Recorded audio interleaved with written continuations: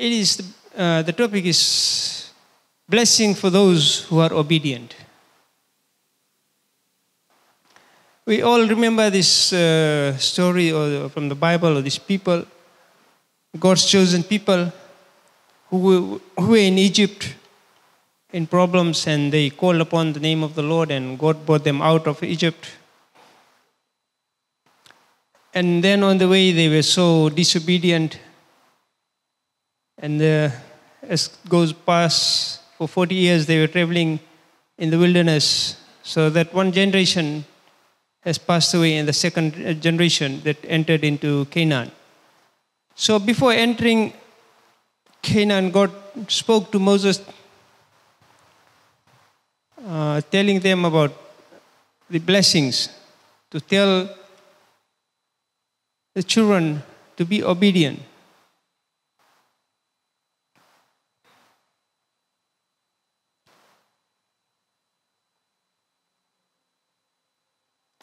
And so God renews His blessings, or the law that was read before. This is the second time when He shares this blessing, He tells this generation.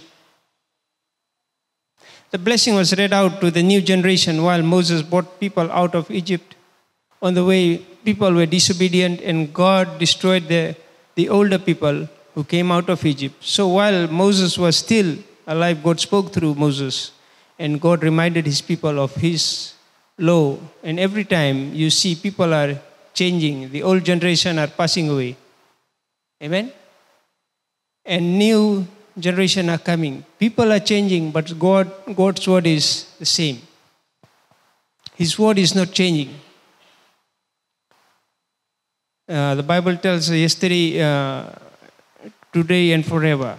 The world may change, but Jesus never. God's word never changes. It is there. His command is there. He has tried many ways to have His communication with you and I, to save us from that path of sin, or to help us to be obedient to His word. So why do God want us to be obedient to His word?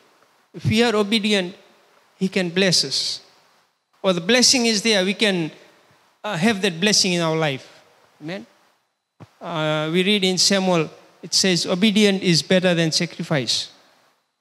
No matter how hard we work, but if you are not obedient, it is not worth working. Amen? So you don't have to struggle. You don't have to work hard, but be obedient. So here we see the blessing that God has given. And it's just a simple thing to do is to be obedient. Many times we do so many things, but we are not obedient. And then we ask ourselves, why I am not blessed? I'm doing so many things in church.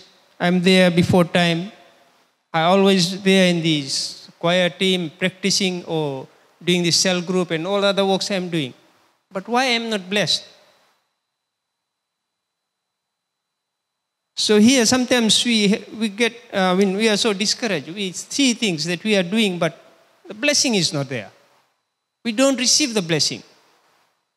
So there is one thing this evening, we got to be obedient.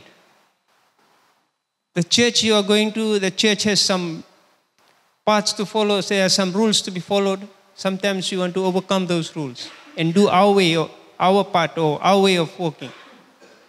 So that is not line up with God's command. We have a pastor, we have people who look after this work. As in those days, God appointed, here in this book, God appointed Moses, and then He had certain people under him, which was appointed by Moses to look after the work. But here you see these people were so disobedient. So God again told Moses to remind this new generation about the obedience, and so they may receive that blessing when they enter into that new land, into Canaan. Why God was reminding them? Because God loves you and me. He wants us to have that relationship what He had with Adam in the beginning. He wants to maintain that relationship. That's why every time he's reminding. But here we see people who are so disobedient to God that God destroyed that generation. None of them, only two, apart from two of them, none of them entered. Only two of them. There are many people who came out of Egypt, but only two of them entered into Canaan. Today we see the life that we are traveling, the journey that we are making. Are we going to enter that Canaan land or the new heaven and earth that is going to be prepared, a place that Jesus is preparing for you and me? Are we going to enter that place?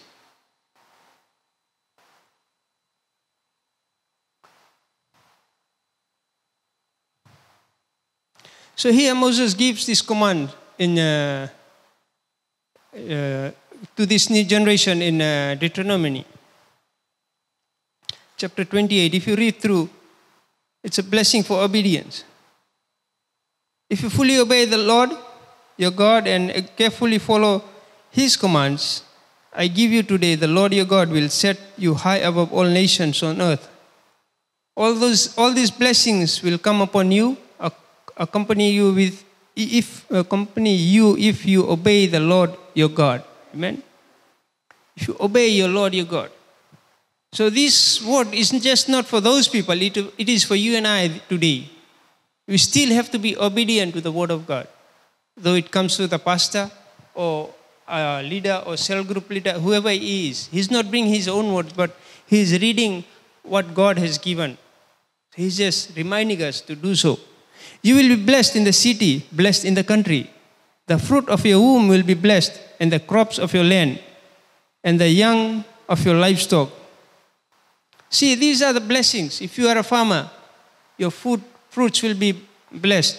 Whatever you'll plant, you'll reap of it.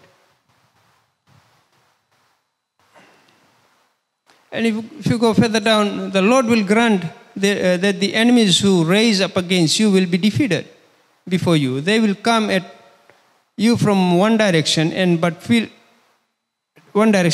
from here in 7 directions. You know? The Lord will send a blessing on your burns and on your everything you put on your hand too. The Lord your God will bless you in the land He is giving you. So the land that we are living in today, He has blessed us. He has blessed this land. And on everything that you put your hand upon will be blessed. It is so simple thing God has given us, but yet we do not walk according to it. Many times I have failed. Many times even myself I have failed because I was not obedient. So God is reminding us every day to be obedient to His word, and then we'll receive all these blessings. See, the enemies, we have the enemies who will be coming from all sides to attack us. If they come from one direction, they'll run from every direction because the Lord's hand is upon you. His blessing is there. So we don't have to be afraid of anything. We don't have to be scared of anything. We just have to remember His words, what He has given us.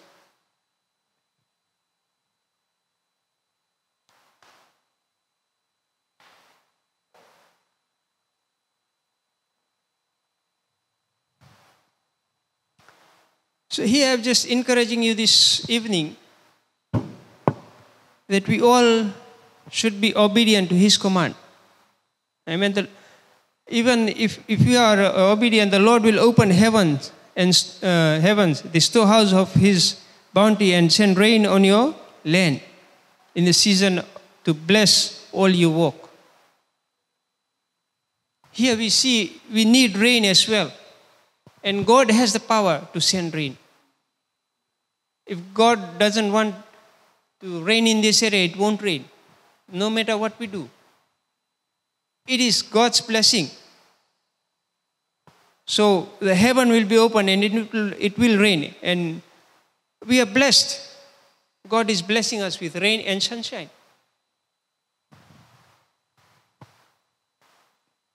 So if you are a farmer or wherever we are, we need rain and sunshine. No matter we work in an office, we work in a farm, you're a carpenter or whatever work you are doing.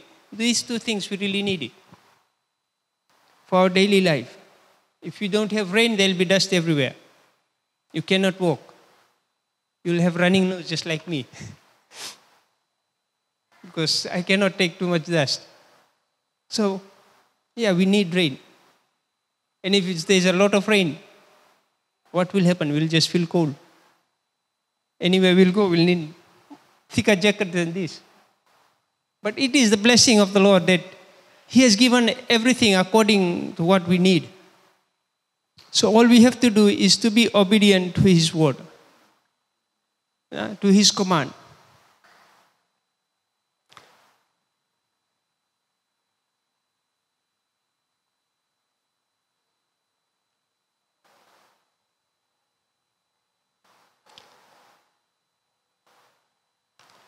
So if we are obedient to His command, we are the chosen ones. There are plenty of people who are called, but few are chosen. And the obedient people are being chosen to enter into the kingdom. Just like we see when those 12 spies were sent out to see that land of Canaan, but only 2 entered into it. So there are many will be called, but are you the chosen one to enter? Are you that person who is obedient? Obedient to the word of God, obedient to His command. And this is the time when the Old Testament was written and it was all given. Let's see the New Testament. What does it say in Matthew 22? It's talking about the command.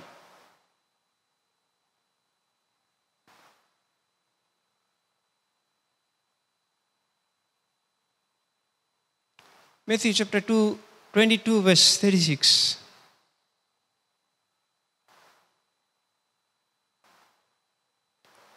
The greatest commandment. Here it says, Teacher, which is the greatest command in the law? That means the person who's asking this question is going back to the Old Testament about the law that was given. So Jesus replied, love your Lord your God with all your heart and with all your soul and with all your mind. Comes back to love again. We have to love. To be obedient, to be blessed, we have to love each and every one. We have to love our God with all our heart. We have to love our soul, our body. This is the first and the greatest command that we ought to follow. If you follow these, blessings will flow in our lives. Many times we see, we ask God to bless us through money. Money was made afterward. But God's blessing is from the beginning. God has many ways to bless us. Not only money, but He has different ways to bless us.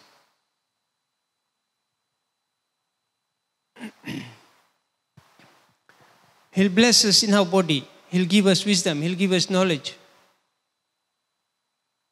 If we are obedient, He'll give us a way to earn this money. He'll make a way that we don't have to run after the money, but the money is going to run after us. This is something I learned from one of the pastors. And all these years I've been trying to follow that way. Not to run after the money or thinking how I'm going to earn money. All these days I know one thing. Whenever I have a need, I'll have money. And God has never failed me.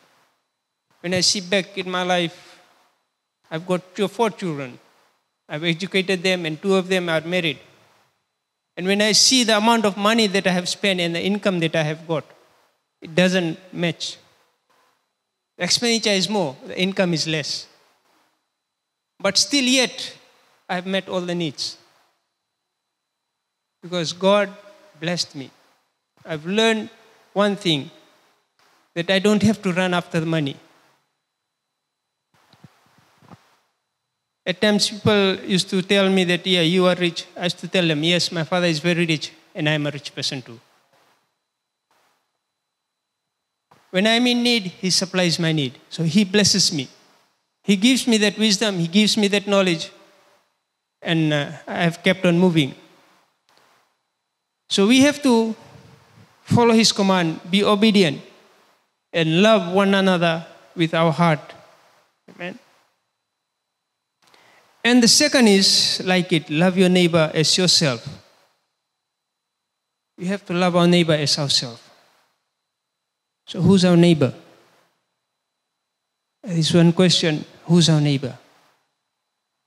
When I was in primary school, only thing I knew, the neighbor is the person who lives beside my house. That's the neighbor I knew. The person who's next to my house, the next house to my house is my neighbor. But when time went on, I realized every time any person who's next to me is my neighbor. If I'm in church, anybody is beside me, he's my neighbor. If I'm on the street, anybody is walking beside me, he's my neighbor. The person next to you is your neighbor. So we got to love anybody who's beside us and people we meet, no matter what they do to us, but we got to love them. We got to show them our love. That is a blessing.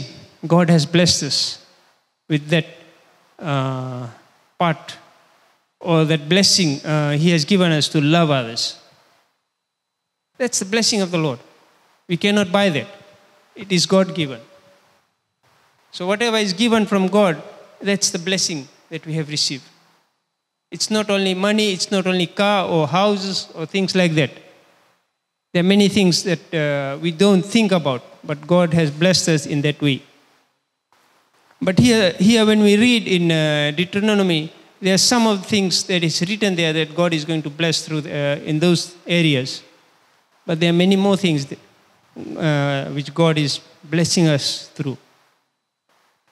So if we are obedient to His command, the blessing will just follow. So these are some of the blessings that we can rely on. And if we keep on praying, God is going to bless us more and more. And we are going to continue to serve Him, to worship Him and praise Him with all our heart. Amen. So this is a small message that I'm going to leave you with this evening. I believe you're going to read this, continue to read, you'll be more blessed. You'll be blessed by God. Amen.